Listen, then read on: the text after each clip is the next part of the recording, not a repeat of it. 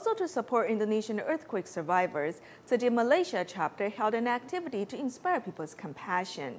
Staff members of Tzu-Chi's 4 missions took the lead to spread their love. To help Indonesian earthquake survivors, Tzu-Chi Malaysia chapter launched an activity to inspire people's compassion.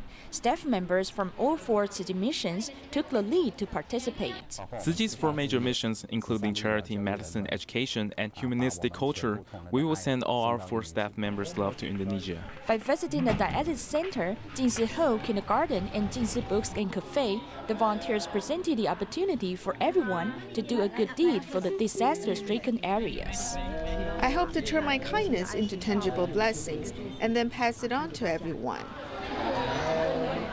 We just give them what we can give. Even we cannot go there, so we still can send our love to them. Yeah. We hope to send our love to Indonesia. We also hope that our little contributions can accumulate into something bigger for the affected residents.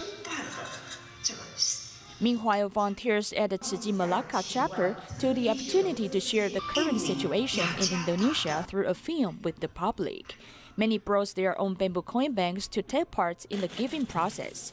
Lia Mo Lie, who was a Tzu-Chi Care recipient, also brought her coin bank to spread the love. When this type of disaster happens, we should all do our best to help out. It doesn't matter in what way. Even though I live a difficult life, I can still do everything within my abilities to help.